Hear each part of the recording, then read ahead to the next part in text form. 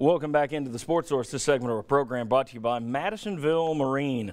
The boat show is coming to the Knoxville Convention Center in March, and Madisonville Marine already has boat show deals rolling. Rebates and discounts on G3, Aqua Patio, Hurricane, Stingray, Sweetwater, whatever kind of boat you're looking for. Bass boat, ski boat, pontoon boat for the family. Madisonville Marine is the best place to turn, and that's where we recommend you go to look for boats. All right, we recommend you listen to the next guy that's on our panel. Bob Hodge came in, he waved his hand, and then we threw him off. Mark Pancratz joins us, and appreciate you being here. Quickly, in this segment, I want to talk about the Dre Bowles and Butch Jones stuff that came out this week. Bowles actually said no when asked by the News Sentinel if he'd been assaulted by his teammates, but must be pointed out, he was not under oath when he was asked. ESPN's Chris Lowe said that his sources have told him that Bowles told an independent investigator that Jones had acted properly. That was a tweet from Chris Lowe anyway. I've been told that there was no independent investigation, but because I trust Chris Lowe, I'm thinking maybe Bowles spoke to UT's counsel, and that's how they got pushed to him as an independent investigation. But anyway, this week in a new sworn affidavit added to the lawsuit against UT, Bowles said that he was punched by Kurt Magid. He said that Butch Jones said to him that he had betrayed the team. And then Bowles claimed he was threatened by Geraldo Orta. Another confrontation, I can't talk, was broken up, and Bowles said Jones instructed the team to stay away from him. And according to the lawsuit, Magid told police, according to another lawsuit that's being quoted for this one, Magid told police that he did assault Bowles. His attorney told the News Sentinel yesterday, however, he never struck Bowles. So if that's the case, Bowles is lying, which means he lied in a sworn statement. As for Jones, he vehemently denied those accusations. You can see it there. Several current and former Vols have said to me the story doesn't hold water. They said that the incident would be way out of character for Butch Jones. They don't believe it. Sources in the UT administration don't believe it. And UT Athletic Director Dave Hart said Thursday that he trusted Jones. All right, guys, let's get to the questions here for you. And I'm going to give each of you one. You're each going to have a minute or two, all right? Chuck Cavaliers, if this is somehow proven to be true, if it's proven to be true, and you have to have a recording, I don't know how you prove it to be true. If it is, though, is that the end of Butch Jones' career at Tennessee? Well, you would certainly think that could set in motion the steps to where that could happen because of how strongly the denial was worded by Butch Jones and how he looked at this as an attack on his character and nowhere near the truth of what happened. But if it could be proved or disproven, then yes, I think it has a huge impact either way. Not only on the case, but on his career. Yes.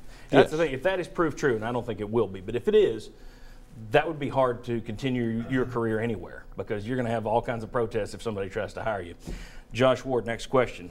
I can understand why Bowles might lie to the press. If you've been assaulted or threatened because you're snitching, the last thing you're going to do is go to the press and say, yeah, I snitched. However, this would mean that he lied in a sworn affidavit. Why would he lie in a sworn affidavit? I've struggled to come up with a good reason why. The reasons that I've heard the most, one, he wasn't playing a lot at Tennessee. So the fact that he wasn't getting playing time and decided he needed to transfer to play somewhere else. He's a scorned former football player that wants to get back at UT. You could also have lawyers that are pushing him perhaps in a direction, but there's a lot to lose legally if you lie in this sworn affidavit. There's nothing to lose lying to the News Sentinel. I struggle to come up with a lot of reasons to lie in a sworn affidavit as he is accused of. Yeah, even if you're scorned, you're taking an awfully big risk by lying in a sworn affidavit. And it's not also, that it doesn't happen. Yeah, he would be going after UT 15 months after the fact. Emotionally, you'd be more likely to go after them 3 months after the fact, I would think, as opposed to 15 months later. You would think. All right, let's continue thinking about this. Mike Strange, do you believe the context, which we don't get a good feel for that, do you believe the context of the Bowles-Jones conversation, the alleged conversation, might change how we view that statement if the alleged statement was made? Oh, absolutely. I believe context is very important to anything. And if he said that, I'm not trying to excuse Butch Jones here, but in context, if he just cold-blooded knew exactly what was going on and said it, that's one thing. But if in the heat of the moment, maybe not having all the information, if he said it. I've said some things in anger, say in an argument with my son, that I later realized, boy, that I didn't handle that well, and went back and tried to rectify the situation. So, yeah, I think context is very important. Yeah, and again, you're seeing what's thrown out there. You also wonder if perhaps he said something to the effect of, your teammates will feel that you betrayed the team, and we're just getting the betrayed the team. I just wonder about I agree with you. I think the context may shift this thing, because from day one, the story that I've heard is Butch Jones handled this properly. And it seems that everyone says that, and everyone says that's certainly in character for him. So, all right, last one.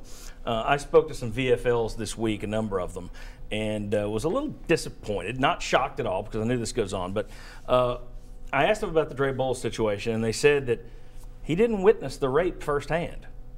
So he should have gone to Williams and Johnson before calling the cops and believing the girl. Basically, you don't go against the family. Mark, these guys compare it to life and death with the military. I don't think it is life and death with the military, but I don't think it's like that. I think, yes, it's life and death with the military, not for a football team. As a former player, as a former coach, your thoughts on keeping all dirt inside the house, even potential crimes? Well, I think it is a reality of that culture, and a lot of it has to do with the upbringing. A lot of these guys come here, the background they come from is snitching is the worst thing you can do. It's worse than breaking a law. If you go against your family or a member of the neighborhood down, it's wrong, and someone's going to get hurt for it. But that's where coaching and that's where administration, that's where leadership comes in, and you talk to guys, right is right, wrong is wrong. Because eventually, especially in this world, that's the scary stuff about all this stuff we don't know. Mm-hmm. The reality is, with Twitter and everything else, the truth is eventually going to come out. And so you got to be upfront and even if it goes against the family, so to speak, initially, you got to be honest and upfront about it, because eventually it's going to come. And that's what's hard for coaches. They're worried about that paycheck. They're worried about having to deal with the media. But you got to be upfront and be honest about it regardless. And these are good guys. it's not like I was talking to hardcore guys out there. These good football players, good guys.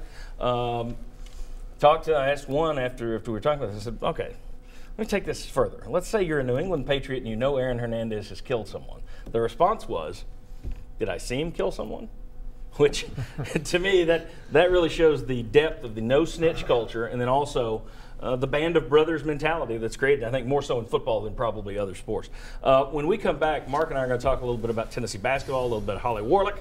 Then we're going to get into specific allegations made in this case. Which ones are frivolous? Which one appears to have at least enough merit to cause Tennessee some worry? We'll discuss. Coming back on the Sports Source.